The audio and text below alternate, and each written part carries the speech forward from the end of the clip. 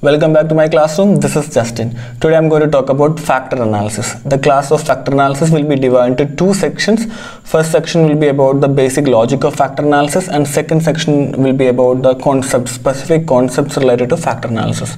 So as a psychology student, you must be definitely familiar with the term factor analysis. Hope you remember Raymond Cattell and 16PF. He has developed these many 16 factors from around 2000 adjectives.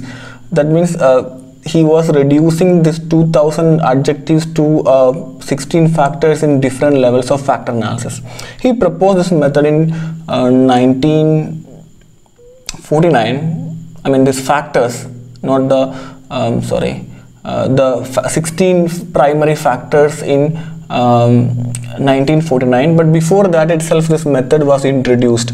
So that also is a contribution of a psychologist. So originally the factor analysis was proposed in 1904 by Charles Spearman. Hope you remember this name also. The person who proposed two-factor theory. He wanted to find out the G factor, so he was trying to do factor analysis to find out a single factor which has a capacity to explain many intellectual abilities.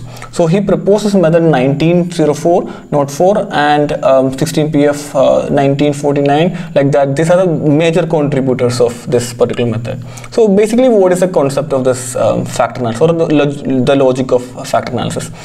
This is primarily used for dimension reduction or data reduction or observation reduction, or it has another purpose also, like model building, and it's also generally used. But we'll see what is this dimension reduction indicate. Look at a scale. Let us say I want to measure religiosity, and what I do is I have written down 5 statements to measure religiosity. I pray every day. I think about God whenever possible, and thank God before sleep. I go to church. I follow rituals. If I give these items to a group of people, let us say a big number of students, a sample around 300, 400, like that, I would definitely get a pattern in this one. That means these responses, these statements, the response of the participants will be almost same. And if I try to find out the correlation among these 3 statements and the correlation among these 2 statements, I would definitely get a pattern like these correlations will be very high, this correlation will be very high compared to the correlation of 1 with the 4 and 5, 2 with the 4 and 5. The correlation between 1, 2, 3 would be very high. So why these 3 statements may give a very high correlation? Because these 3 things are measuring similar kind of aspect. I'm calling this as a private religious practices, and here it is public religious practices. Okay, now this concept, the process, that the logic that I have explained here, this is what doing in a factor analysis. So what is that? I found out a latent factor here. So why a person is praying every day? Because he has a private religious practice element of religiosity within him. And why the person is think about God every time? Because he has a private religious practice element within him. So it's a latent factor, a factor which is responsible for these behaviors. Okay, so these are the observed behavior and a latent factor. One of the easy way to understand this is, let us say, imagine about some behaviors like I have a lot of friends, I talk a lot, I go to pub, I go to parties, like that. So some statements. Why a person behave in this terms, like I have a lot of friends or I talk a lot? Maybe the person has an internal quality or a kind of trait, maybe extroversion. Because of that, the person is behaving so in that particular way. So the behavior is observed behavior, and the latent behavior, whichever the responsible for that particular set of behaviors are latent behavior. So that could be an extroversion. So what we try to do is we take all the behaviors and try to find a correlation and understand that these items are correlated. They are highly cohesive. It's something like a cluster. So we try to see what is the reason for this similarity. What is the reason for the similarity? So I reduce this 5 statements to maybe possible 2 statements. Statement 1 and statement 2. It is a factor actually. These are factors or latent factors. So how did I reduce it? For example, I may make a little more broad statement like, how do you rate your private religious practices? Very good or very bad, like that. So this in one single statement can replace all these three statements. Okay, now this one single statement, like a statement like how do you rate yourself in terms of public religious practices, can replace these two statements. So the 5 statements were replaced by just 2 statements. Now this is how the Raymond Kettle has started from 2000, 3000 adjectives and gradually reduced to basically 2 factors. So we try to understand what is the reason for a cluster, a group of observation, highly correlated kind of observation. Okay, now this is how we reduced it. There are different types of factor analysis basically. They are, one is exploratory factor analysis.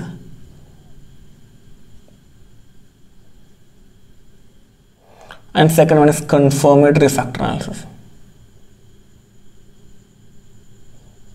So what is exploratory factor analysis? As the term indicates, I am trying to explore what are the factors there. See that? I am going to explore. For example, these are the statements I had. I don't know what are the factors behind it. I don't know what are the latent factors or what are the dimensions behind it. I am going to explore. So what I do, I will check for the correlations among all possible statements, and whichever correlated, whichever forms a cluster, I try to find out as basically factors. Now in the confirmatory factor analysis, that means I already have the factors there. So I know that these 3 statements represent private, these 2 represent public. Now I will try to make sure that whether it's fitting properly. So I will use a modeling kind of pattern here for confirmatory factor analysis. So when you do generally when you do a scale construction, you first go for exploratory factor analysis if you do not have any theoretical background, or you just want to know what are the dimensions behind it, or otherwise you can go for a confirmatory factor analysis after exploratory. So first you make an exploratory factor analysis, then you use the same statements to another population and make sure that what you got in the first population, what are the factors that you got in the first population, is also present in the second population. So that's a confirmatory factor analysis. So this is basically the concept of factor analysis. Okay, so actually whenever we do factor analysis, we generally make a mistake in this concept, because we have a tendency to like misunderstand another nearly similar kind of concept called as principal component analysis. Okay, so this is one of the usually commonly discussed kind of controversy, like factor analysis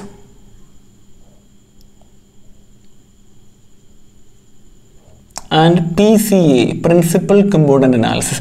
Actually PCA is not a factor analysis. That's a very interesting part, but generally we do this one. We'll see very detailed difference between factor analysis and PCA in the next video, but I'm going to show a basic what is these 2 things actually measure or try to explain. Both methods are used for same purpose, dimension reduction. So how do they do that one? For example, in factor analysis, you try to have observations like generally represented with a square like this. So these are the observations. Okay, and I say that okay, these 3 observations are based on a latent factor 1, 2, 3. Another 2 things are based on another latent factor, like that. So this is latent factor 1 and factor 2. Okay, now you have different kind of behavior, and there is error attached to that one. E error here, E.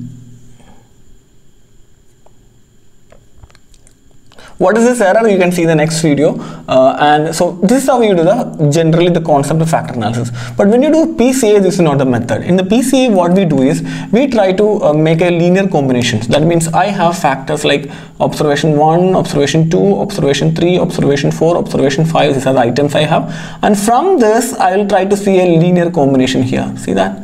So this is not the product of, this is a combination of these variables and another combination like this. So both give you similar kind of output, but output is not the values. It both can be used for same kind of purpose, but the logic of this one is completely different from this one. So both are used for dimension reduction or data reduction. That's an interesting part. So this is how you differentiate this factor analysis and PCA. So these are not factors. In PCA we don't get factors, it's basically component. I guess the most common reason for replacing this factor analysis with PCA is when you do SPSS, that's a extraction method, factor extraction method. In that, PCA is the first method by default method. So generally people use the default option. That's why PCA is very frequently used. So if you want to find out factors, see that latent factor analysis has to be used. If you want to use if you want to work with the PCA, then in component analysis you can work with that also. Who proposes PCA? PCA was proposed by Carl Pearson, and that was a little more early, 1901. This year PCA was proposed. Principal component analysis. These two things are two different logic itself. I think you got a kind of understanding about what is the factor analysis. Okay, so the entire idea is extract the factors. So the next class we will see what are the different specific terms, specific concepts related to factor analysis, like factor loading, the eigenvalue, communality, like that. Okay, so we'll see in the next class. Bye.